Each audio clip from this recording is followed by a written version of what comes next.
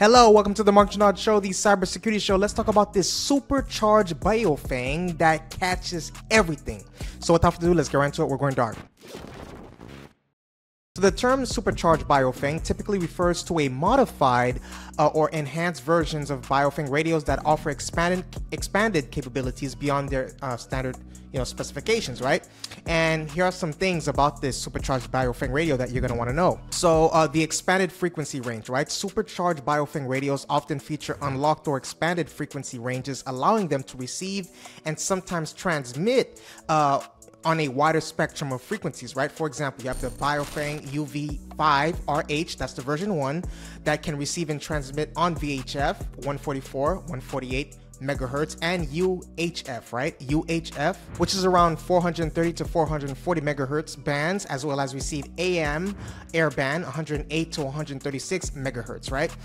Some models can operate on tri-band frequencies, including 136 to 174 megahertz, 220 to 260 megahertz, and 400 to 520 megahertz. Now, additional features, these enhanced radios may include AM airband reception capability, allowing users to listen to aviation communications.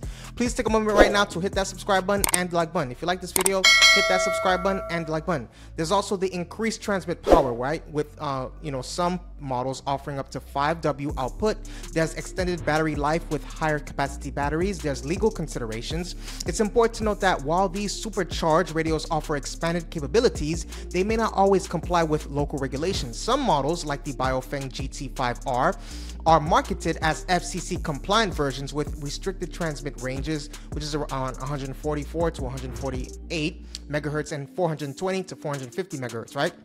There's the unlocked or modified radios that may allow transmission on frequencies that require specific licenses or are restricted for certain purposes. Now, in regards to performance, right? Users often report improved performance with these enhanced models. There's the increased range, with some users claiming communication distances of over a mile in urban environments. There's better reception and sensitivity across a wider range of frequencies, while supercharged Baofeng radios can offer exciting capabilities for enthusiasts. It's crucial to use them responsibly and in compliance with local regulations. Always ensure you have the appropriate licenses and permissions before transmitting on any frequency, right? That's the bottom line. So what are the advantages of the Baofeng GT5R's dual band feature? Because that is one of the key ones.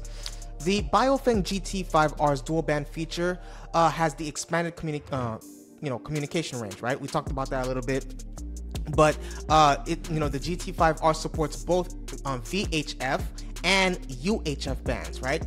The VHF, that's the very high frequency, and the UHF, that's the ultra high frequency, right?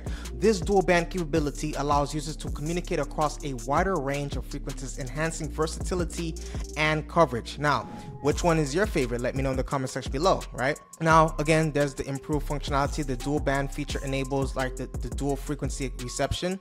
Users can monitor two different frequencies simultaneously, even across different bands. That's one of the key the key differences, right? There's the dual standby. The radio can receive calls on two different channels. There's improving situational awareness, right? There's the enhanced versatility. The GT5R's dual band capability makes it suitable for various applications. Now, those applications are the amateur radio use, right, which covers popular ham radio bands. There's the emergency communications, right? That's access to multiple bands. Increases, it basically increases the chances of establishing contact during emergencies. There's outdoor activities, right? It's useful for hiking, camping, and other outdoor pursuits. Now, there are places where communication across different bands may be necessary, right? There's the wide reception range. While transmission is limited to amateur radio bands, the GT5R can receive a broad spectrum of frequencies, right? 136 to 174 megahertz, that's the VHF. 400 to 520 megahertz, that's the UHF. 76 to 108 megahertz, that's the FM radio. There's the 108 to 136 megahertz, that's the aviation band.